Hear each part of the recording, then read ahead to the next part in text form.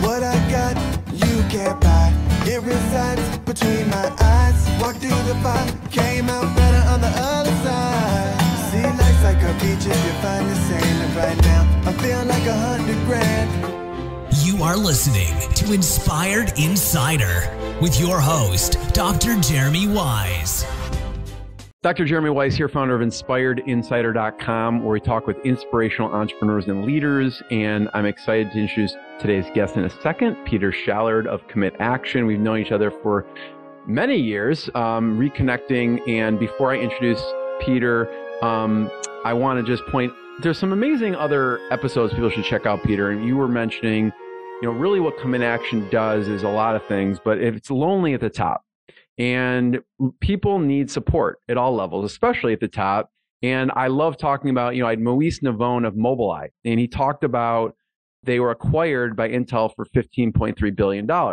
But I loved hearing the journey and what they had to sacrifice along the way. And at one point, he had to go back to his wife and kids and tell them, I'm pulling you out of all extracurricular activities because we can't afford them. There's no more eating out, because there's an up and down journey to this, right? I remember I had Tony Horton of P90 X. People should check out that episode. He made money as a street mime, okay? Food and rent money. He put his hat on the street and did street miming to make food and rent money before he sold hundreds of millions of dollars of P90 X. So there's all these stories.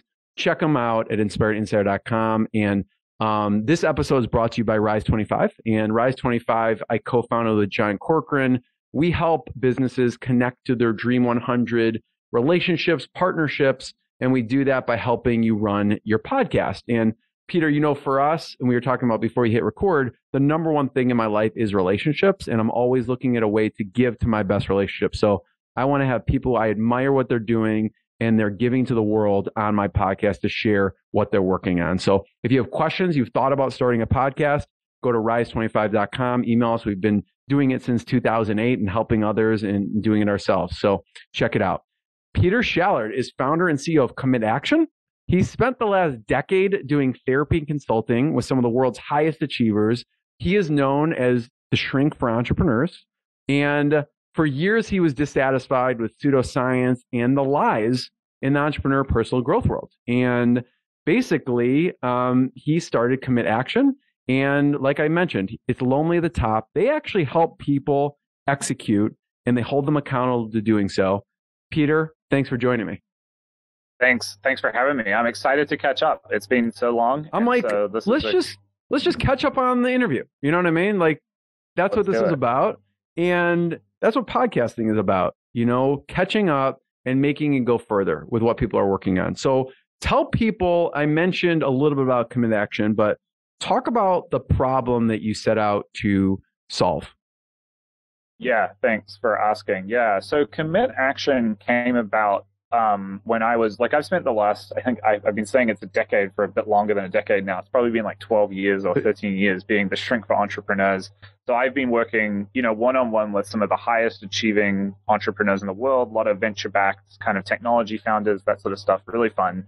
And along the way, I connected with a lot of other entrepreneurs, a lot of other business owners. I was writing about my work online and kind of got this long tail of people who were interested in this idea of, what does it look like if you sort of psychologically optimize for business objectives.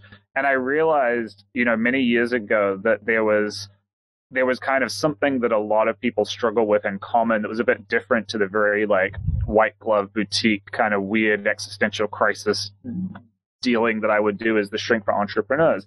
And that issue was largely what we found when I sort of dug into it and started researching was that a huge number of business owners are really dissatisfied with their performance, that they have an internal bar that they set where they know they should be. It's their sort of internal definition of what the best version of themselves is. And if they're an owner operator of a small business, it might they know what they're capable of sales wise. They know they know the level of networking they should be doing, or whatever the metric is, they've kind of got a sense, and they fall short of it often. And I sort of looked into this problem and realized that there was a really massive cultural kind of illusion, which I saw an opportunity to build a business to kind of solve, which was people believe they've got it wrong. They believe that they're broken. that, and it's what fuels, you said that that was a very nice intro. You said that I hate I sort of loathe the self-help industry, and it's right, because people believe that they're broken and they go seeking personal, professional development. They go to big rah-rah breakthrough weekends and look at like limiting beliefs and try to do all this inner work because they know that they're capable of more, but they just can't quite seem to, they wake up every day swearing that today, that today is going to be the day they turn over a new leaf, but then they just kind of repeat the same habits and patterns. And I wanted to kind of tell people the truth, which is like, this isn't actually your fault, that most people are not nearly as broken as they think they are. And Commit Action came about when we started doing research and figuring out what was really holding people back, and kind of concluded that the reason that a lot of business owners and entrepreneurs aren't the execution powerhouses that they wish they could be has nothing to do with, deep inner emotional blockages or anything like that. It's largely because they're operating in a vacuum of isolation, that it's very difficult to be the best version of yourself when nobody else is around, no one's watching, no one's supporting.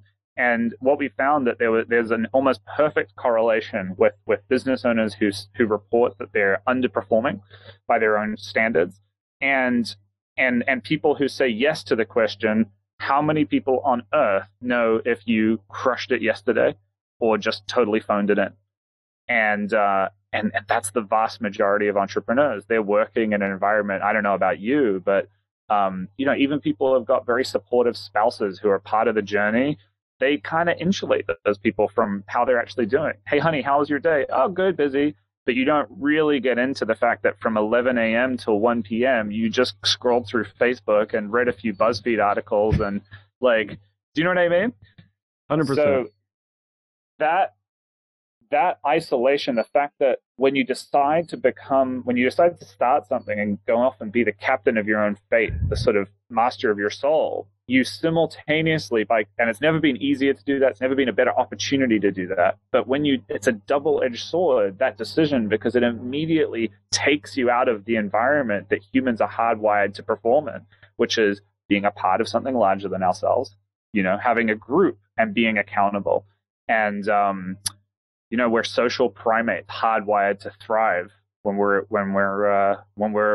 working with others. And for so many entrepreneurs, as you said, it's lonely at the top, and that loneliness, that isolation, I think, is the most misunderstood sort of social pathology of our time. And that was the thread I pulled on that got me started with Commit Action. I want to hear, Peter, from the beginning, the initial what Commit Action looked like in the beginning, and then the evolution what it looks like now. But I love what you said. So what's holding people back when you're saying they're isolated and they don't have the proper amount of accountability or community? Is that what you would say is a big factor? Yeah, I think that I think it's very invisible to most people that this is what's holding them back. Like, I think that there's a very common experience people have of sort of wondering why they're not more like Elon Musk. Like, why can't they step it up and run SpaceX and Tesla and the Boring Company and Neuralink and kind of do it all and be this renaissance man of this amazing entrepreneur who clearly has a morning ritual involving green juice and meditation that just makes him into like a superhuman, right? Like, what is the secret? I think we read books about these people. We read the Steve Jobs biography. We do all that stuff, and we disappoint ourselves by comparison. But what I think a lot of people fail to understand is the environment that they're operating in. They don't they sort of say to themselves in their basement, in their PJs, kind of bootstrapping and working away on their laptop to build their thing. They're like, why aren't I more like Elon? The reason that you're more like Elon is that, not more like him, is that he's surrounded by a web of advisors and coaches and investors and direct report executives who earn multi-million-dollar salaries, who are all singularly focused on having him show up and be in the zone, be able to do his thing, work in his zone of genius. And that level of social accountability and support unlocks, incredible performance in almost anyone. By choosing to start stuff, by being an entrepreneur, we throw all of that away and basically try to go and build in a total vacuum.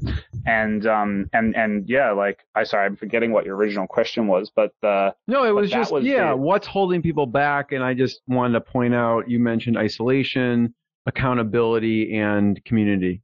And if there's anything else, the lifeline, and that's what we focus on, is providing that lifeline of accountability to entrepreneurs who would otherwise be isolated. Because I mean, there's certainly loads of different things that hold people back, but you're going to work through any challenge you face faster if you've got that lifeline of accountability in your life. Because we, as humans, we tend to outsource our mental well-being and our optimization to the tribe. So I want to say, anyone who's listening to this podcast and you're not watching it, Peter is in a backyard, so you may hear the sounds of nature in the background. He's not in his typical New York place, so just so you know.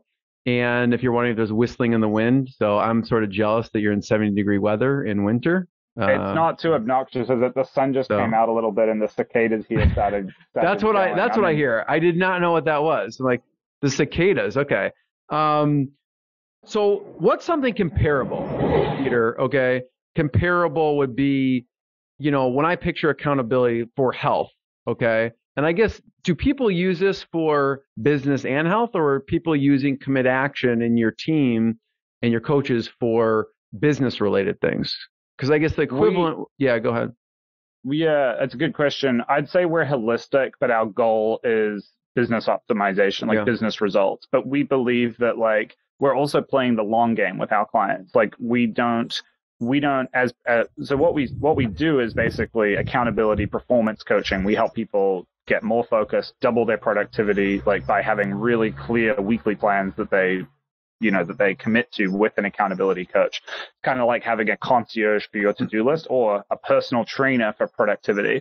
Now, we're playing the long game, which means if our clients burn out after 2 months of the most fast and furious productivity of their lives, we're failed. So health, wellness, balance, all of that is actually part of holistic optimization. And it's one of our big pillars that we actually really focus on, in addition to ideas like specificity, getting the right level of implementation granularity for all of the things you're working on, which is a problem people struggle with when they're kind of making plans with their whiteboard just by themselves. We also have this idea of, we just call it the pillar of play. We ask our clients, like, what are you doing to not delay gratification? Because entrepreneurs in general, and entrepreneurship is a game of delayed gratification, right? Like, I think all of us, everyone who's listening to this will resonate with that idea of like, at some point in life, might have been when you were really young, might have been later in life, you kind of come to this place where you're like, if I work really hard and take a shot at this thing now, while my friends are off screwing around having fun, I'm going to build this thing. And then 5 years from now, I'm going to have the jet ski and the bathtub of champagne and like whatever else. And then I'll show them, right? You're speaking to me, Peter. Keep going. Yeah, that bathtub of champagne sounds good right about now. No, but I mean, you're speaking to me in the sense of, we definitely are like, listen, right now it's tough. I'm willing to work long hours, but I know, in X number of years, I'll be able to relax more than maybe my peers, or who cares about peers? I'll be relaxed more and I'll have kind of more of the life that I want. So what have you heard? What do people do in the not delay gratification? What have you seen people do to actually implement? Because that's important.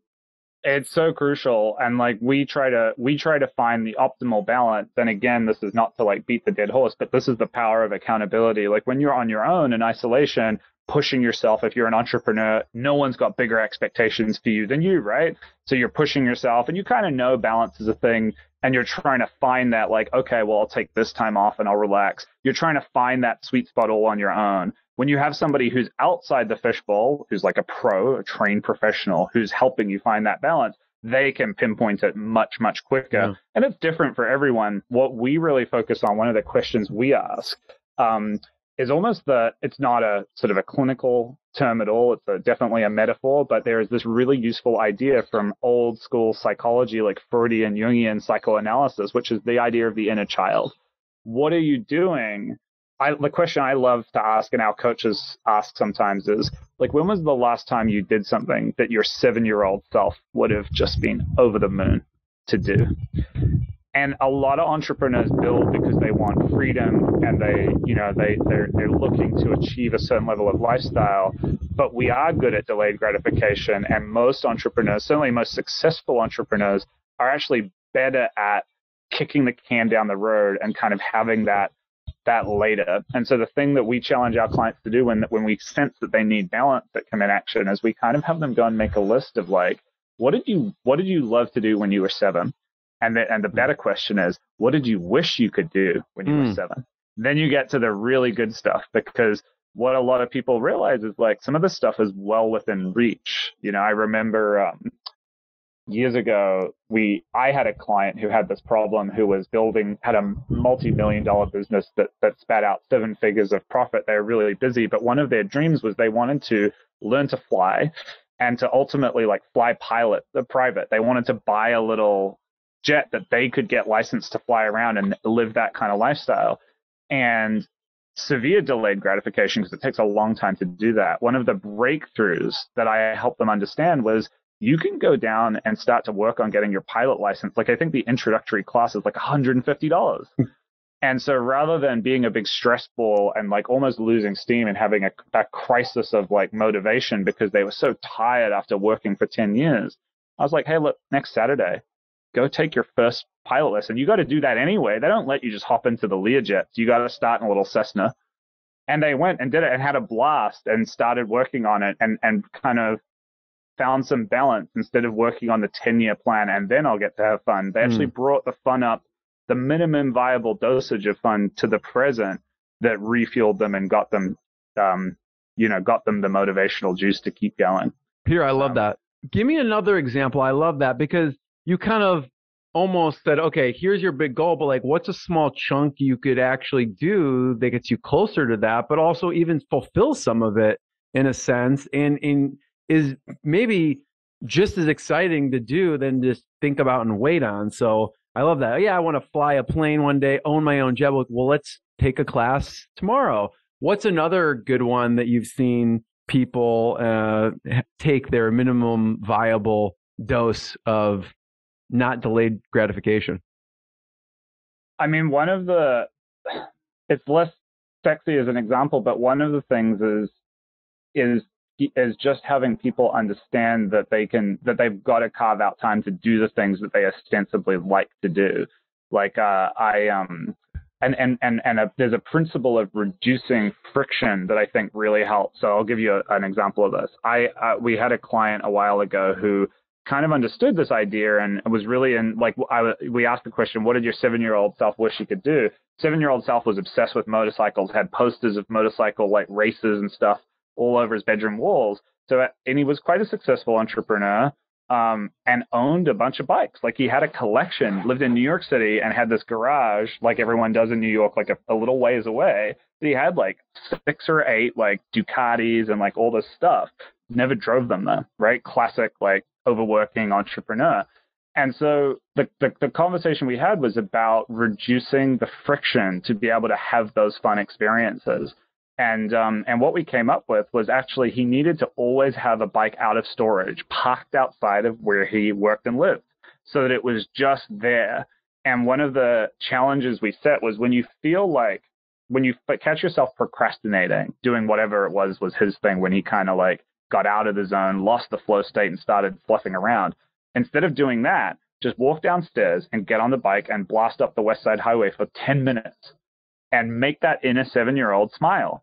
And then when you're sick of that, come back like 20 minutes later, whatever, come back and see if you feel like working. And instead of it being this thing where like on a Sunday, if he had time, he would plan and do a major thing and go out on a bike with a friend for 5 hours, we made it this like everyday mental refresh. And what we're trying to do, like the psychological principle here is, if your unconscious mind associates work with suffering, you're not going to want to do it. And what we had to do was inject those pleasurable moments so that for him, working was like a nice overlap and a mix of like struggle in the service of a long-term vision and also like fun and joy and pleasure. And then his unconscious mind started to go, yeah, I can do more of this. And it pulled him out of that burnout as well. What was it for you, Peter? What was your 7-year-old self excited to do? I'm a shameless video gamer. When I was a kid, I was a dork. I loved playing video games, and I still do. Like for me, what I love about it is that it's so immediately accessible. It's very like low friction, right? But yeah, I spent, for those of you who are keeping score at home and know about this, I spent like the last part of the year in 2020 here just desperately trying to get a PlayStation 5. I managed to figure it out. They were in really short supply, but that's what I like. I play for minutes a week. It's not necessarily a long amount of time, but I love escapism. Like I love to read like a fantasy and science fiction. I love to play games that like take me off to a different place. What's your favorite game then? There's so many. I finished becoming a dad, which happened to me a couple of years ago, really curtailed my gaming time. So exactly. The game Red Dead Redemption 2 came out just before my son was born, and I finished it. It took me 2 years, 2 years to finish, but I finally finished it. That was amazing.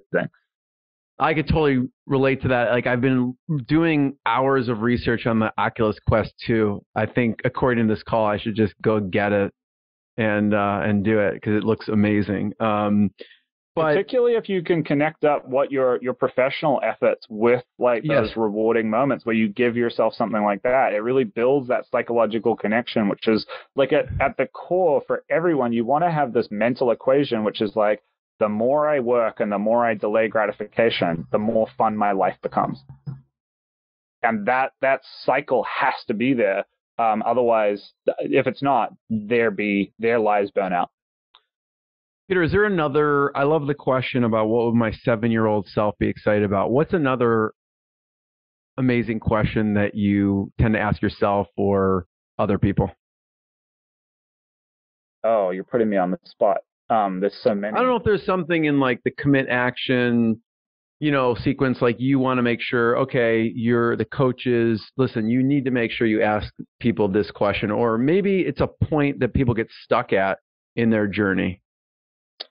A big thing that we do a lot of at Commit Action, so we're, just for your listeners' clarity, we're meeting with our clients, like our coaches meet with their clients every week, and they make a game plan for the next 7 days. It's like they'll build out a to-do list of the highest leverage, highest priority things, and then they'll actually create like a calendar, which is when are you going to work on those things? Let's set out the idea being, we set appointments for meetings with other people we're always accountable to, we always show up for, but we don't set appointments with ourselves to do the deep game-changing work.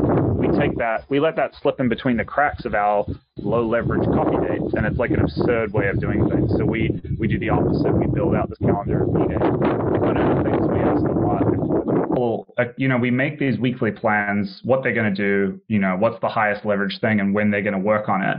And then a thing that we like to poke at quite a lot is what's the ultimate purpose behind what it is that you're working on. Because I think that like a big part of accountability coaching, personal training for productivity basically, is making sure that week to week people stay connected with the highest leverage kind of things that they can be working on. And it's amazing how often entrepreneurs engage in like a sort of a low level form of self-deception about what the best use of their time is. Yeah. Like I think we can kind of we can think about, okay, this is my big plan for the year. This is what I want to accomplish. I'm trying to double revenue, 2x the number of clients we have, or whatever the business goal might be. But it's amazing how week to week, like at the granular level, micro implementation wise, our clients will start really telling the coach, like this week, I've just got to get to the bottom of my inbox. Like I need to do that before I can do anything else. And the question we ask is, for what purpose? For what purpose? Okay, you're telling me this is a priority. For what purpose is it a priority? What's the ultimate intention behind it? And that is kind of some of the secret sauce of high level accountability, is to connect the dots between the little things we think we should do and what our self-confessed ultimate aims are, what our ultimate objective is. And what our clients find, what every entrepreneur finds, is that like, I don't want to say half the time, but a good chunk of the time, we think we have to do stuff. We think that we're working on these urgent and important things. that are actually not really aligned with our ultimate kind of intention. What are some other excuses, Peter, that get in the way? Like, you've probably heard them all. So I need to get the bottom of my inbox, right? What are the other some excuses that we tell ourselves that we should be aware of? Because in our minds, that's totally legitimate. Well, I have all this stuff. But what you're saying is, well, what's the purpose, right? What other excuses do people make? Common ones do you hear? I think that there's a whole mess of stuff around delegation, right? Like a huge one. There's so many small business owners and frankly, big business owners too, who really don't really have control issues. Like they struggle to be able to let go of certain things. And so they spend a huge amount of time, like half the plateaus that people hit in terms of business growth are caused by the fact that the founder of the business actually is too busy for the business to grow any further because they've failed at delegating, at training, at recruiting, at the piece of building an organization bigger than ourselves. And that's, it's our job to remind entrepreneurs of the definition of entrepreneurship. And I believe that true entrepreneurship is the act of building something bigger than ourselves that runs without us. And a lot of entrepreneurs get caught up being owner operators, being freelancers inside of their own businesses, right? Like it's and there's all sorts of psychological reasons. For some people, it's that they love the artistry of what they do, right? Like they love the craft. Who has trouble letting go because they know that no one's going to do it quite like they would. But that's the challenge, right? That's the game. Like entrepreneurship is about figuring out how you build an organization that does better architecture than you could do on your own. So that's a big one. Peter, I see your head nodding away. It's amazing because obviously you've worked intimately with like thousands, probably tens of thousands at this point. So you hit all these pain points. I mean, those are, the delayed gratification, the, having control issues with delegating, failing to hire or recruit properly, all these things, totally hit home for me. I don't know anyone listening, it hits home. It was funny because I was talking to another CEO and really successful guy. I mean, he's started multiple companies and successful companies. And he said, Jeremy, how do you maintain balance? Like you just had a child in the past year. And I'm like, I have no idea. Like talk to, but it sounds like, I mean, any entrepreneur, founder, CEO who's thinking about these things should just check out Commit Action, and it helps. But to walk through, because you have found this product market fit over the last decade, what does that look like now? Like who's perfect to work with Commit Action right now? And then what do you do for them? Yeah, that's a great question. And we've been at it I've been at the Shrink for Entrepreneurs for a decade. Yeah. Commit Action's a little bit younger, but we when you and I first connected, I was just kind of experimenting with it. And the original experiment was like, I realized that accountability or lack of accountability was the problem, and started thinking to myself, okay, let's look at what happens if you take like coaching and therapy and you get rid of all the coaching and therapy, but you just keep the relationship. Like just that, because I have this crazy theory that even bad life coaching, like really bad life coaching, is actually somewhat effective. Because even if you have like the world's dumbest life coach who just has no idea what they're talking about, just having somebody check in and ask you how you're doing, asking you, hey, how was your week last week? You said you were going to do this. How did it go? That actually is proven. There's a lot of research that shows us that type of inquiry, when it's coming from another human, modifies our behavior. We do a little bit better when we've got that. So the basis of Commit Action was like minimum viable dose of coaching. And that's what we started with. Like the original iteration that I was on Mixergy back in the day talking with Andrew about was we pair entrepreneurs up with somebody who meets with them once a week over the phone to talk about their goals for the next 7 days. And that's it. We do it again. We check in with them a week later. Really simple, really straightforward. So over time, we've kind of stayed true to the spirit of that minimum viable dose, but we've built it out. We built a proprietary software product that really kind of got us moving, because we kind of realized the ultimate version of this would be if I came and sat with you in your office with your whiteboard and your kind of wall plan or your calendar or whatever, and sort of like looked at what's on the whiteboard and maybe scrubbed some stuff out and rewrote it in more specific language, like probed you about it and got those goals dialed in and more concise and clear, and then sort of circled the top 3 and said, that's your focus for the next 7 days. I'll see you in a week. So we built a software platform that enables that collaborative conversation to happen.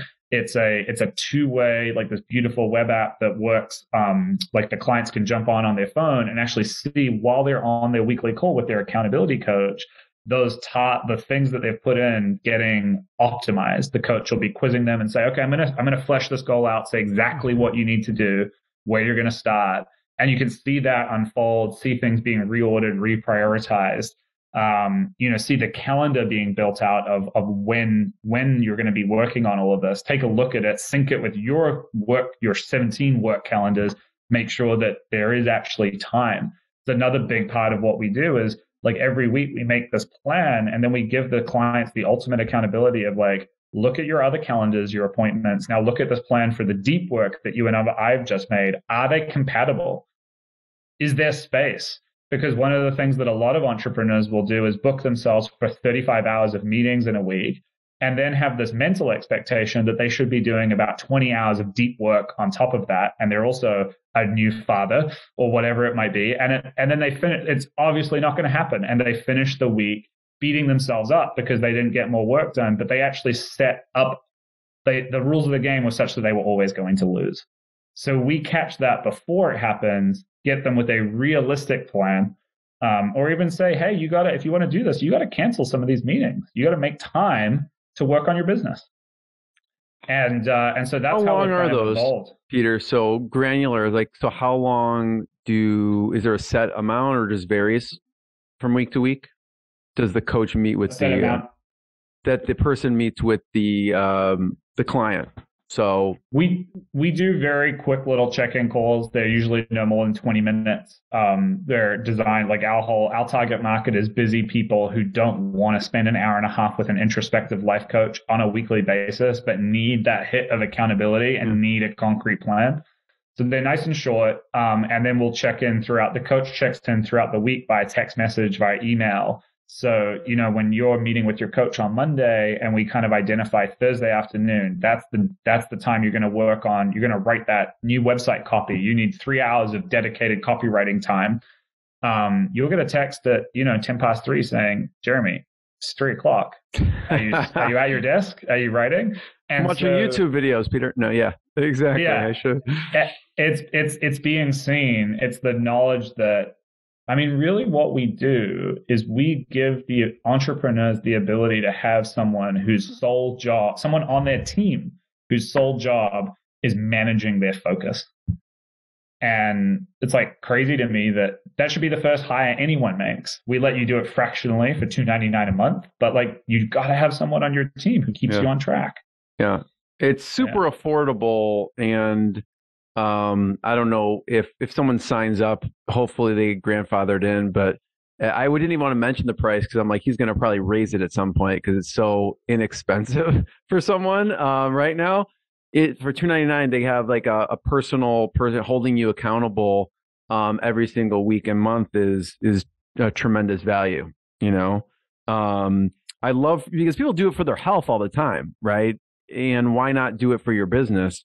And it works. Anybody who's worked with a personal trainer, for at the gym, will tell you, people might not like the sort of workout style or whatever, but nobody argues with overall it works. When somebody is there going, drop and give me 20, you show up and you drop and give them 20. You do it because and the reason is there's 100 million years of evolutionary hardwiring.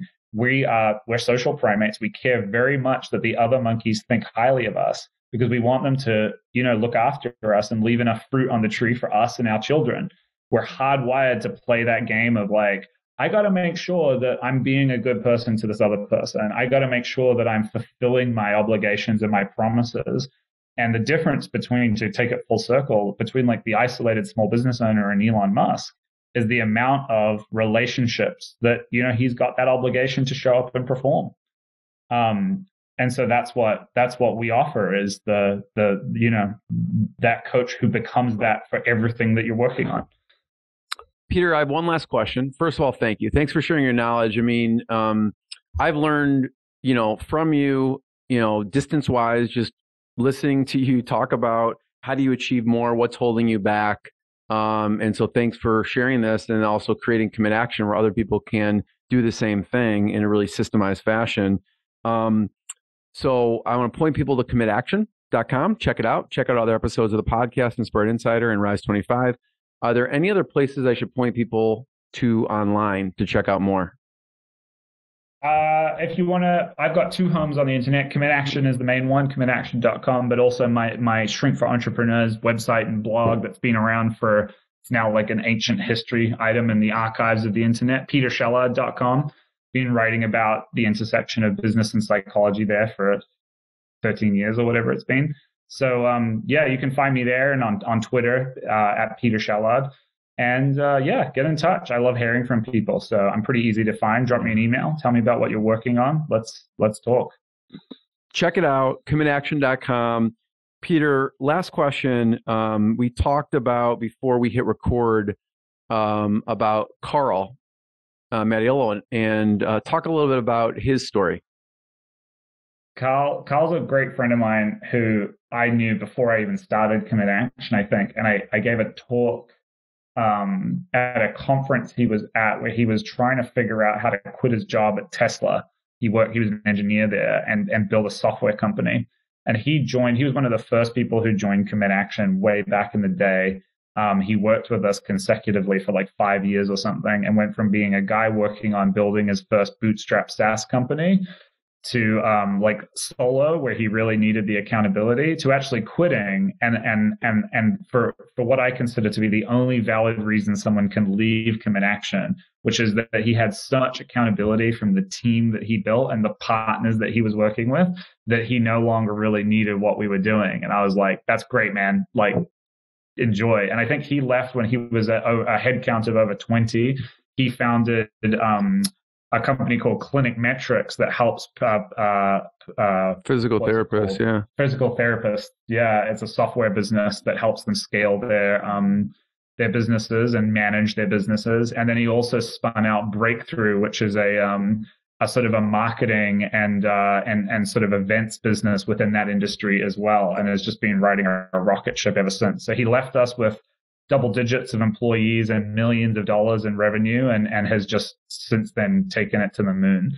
And a great friend that I'll have forever, I hope. And yeah, we're like just a cool testament to the power of accountability and how it can become self-sustaining. What did he say, Peter, what was great feedback from him that was working? What would he say, this is what really worked for me with Commit Action? I think for him, the focus on the incremental, that a lot of entrepreneurs, especially when they're getting going, have got I got to 10X, I got to go big, I got to figure it out. And what we do at Commit Action is we're really about like, blow yourself away with what you incrementally accomplish in a couple months, in a year, right? Like, our best customers are the ones who work with us and set these goals and chip away at these huge plans. And then they turn around 12 months later and are like, holy shit, look at what I built. We don't believe in overnight success. We don't believe in, if somebody's telling you they're going to 10X your business in 30 days, they're lying, right? Like, it doesn't work that way. But incremental execution, when it's relentless, and you've got to have the balance, you've got to have the sustainability, you've got to do all these things we've talked about, it will blow you away what you're capable of accomplishing long term. And I think for Carl, that was what we really helped him do, was that systematic chipping away at this big vision that he was executing on. Everyone, check out commitaction.com. Peter, I want to be the first one to thank you. And everyone, we'll see you on the other side. Thanks for having me. What I got, you can't buy. It resides between my eyes. Walked through the fire, came out better on the other side. See, life's like a beach if you find the sand. And right now, I'm feeling like $100 grand.